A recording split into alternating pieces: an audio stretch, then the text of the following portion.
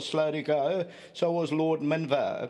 Catch the Tuners right there. ARNHEM LAND is along the inside. Third place, Firm Decision. On the outside, Forget the Time. And then comes Young Nelson. Kalani's the Yellow Silks in the second line with Extract. They race about 3 or 4 lengths off the leader at this stage. Further back in the run along the inside, Pocatello's being niggled at. Then Brawl Premier, they're followed by Tababuya.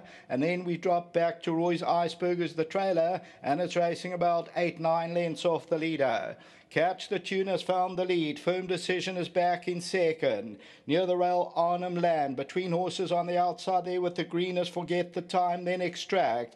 They're followed by Young Nelson, the red sleeves and cap. Kalani's near the rail, got about 5 or 6 lengths to make up as they turn for home. And Catch the Tune kicks away by 2. In second, ARNHEM LAND. Behind that, Firm Decision. Kalani's going in for a run. Extractors on the outside. Getting the 200, Catch the Tune now comes under pressure, and ARNHEM LAND goes sailing past, and it's ARNHEM LAND over the last 200 metres. Kalani's trying to close it down. Catch the Tune on the outside. ARNHEM LAND though is holding on, and ARNHEM LAND will win it. Second place will go to Kalani. Catch the Tune will run third, and Tababuya ran fourth.